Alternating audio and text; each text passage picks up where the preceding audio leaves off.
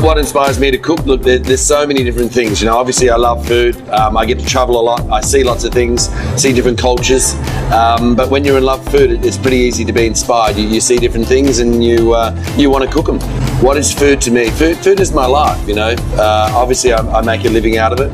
I started cooking when I was 15, that's 25 years ago.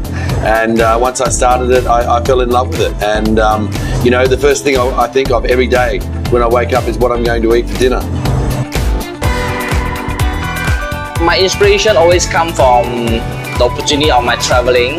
So wherever I go, I travel, I go to see what the country have, all the basics, local ingredient. I just pick up each ingredient is that anything related to Chinese. I think cooking is always beautiful. I love cooking since I'm young, and then cooking is all about cooking good food, passion, you see. Food is to bring everybody joy and put everybody together, yeah. So I always love cooking, yeah.